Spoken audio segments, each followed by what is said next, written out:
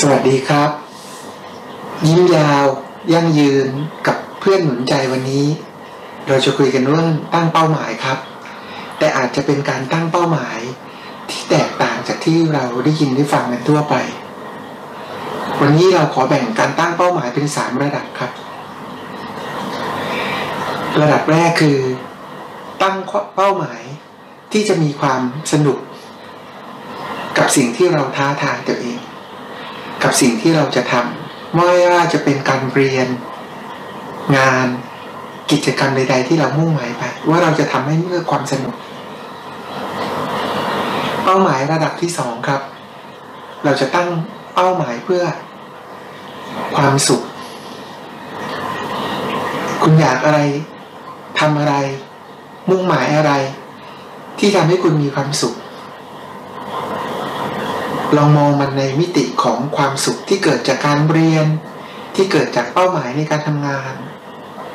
ที่เกิดจากเป้าหมายในการทำกิจกรรมอะไรก็ได้ตราบใดที่คุณเลือกได้ด้วยตัวเองและมีเป้าหมายที่จะมีความสุขเราจะคอยเตือนตัวเองและนึกได้เสมอว่าสิ่งที่เรากำลังทำอยู่เนี่ยสุดท้ายเรายังมีความสุขกับมันอยู่หรือเปล่าถ้ามันเครียด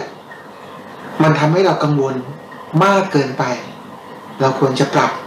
เป้าหมายหรือวิธีการหรือแนวทางอย่างไรนั่นคือคุณค่าจากการตั้งเป้าหมาย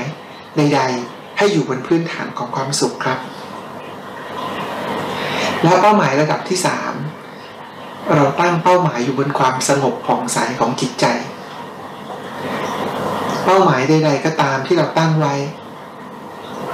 ถ้าทำเพื่อให้จิตใจเราสงบผ่องใสสบายๆจะเป็นตัวชี้วัดและประคับประคองว่าคุณมาถูกทางนะครับไม่ใช่เสียเวลาไปทั้งชีวิตกับเป้าหมายใดเป้าหมายหนึ่งและเมื่อทำสำเร็จพบว่าไม่ใช่เป้าหมาย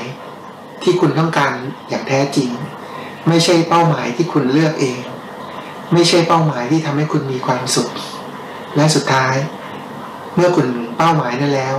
ไม่ได้ทำให้คุณมีความสงบและมีสันติในใจอย่างแท้จริง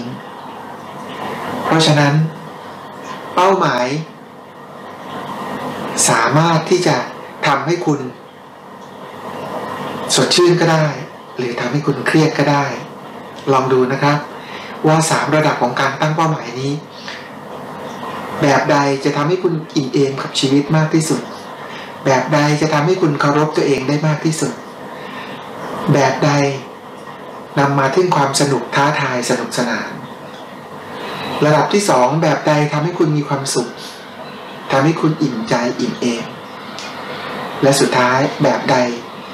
ที่ทำให้คุณมีสงบสันติมีเสรีภาพและอิสรภาพในใจของคุณ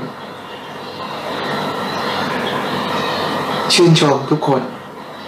ที่ก้าวมาถึงวันนี้ได้คุณมีดีในตัวทุกคนนะครับขอให้มีความสุขอยู่กับปัจจุบันขณะพบกันในตอนหน้าครับ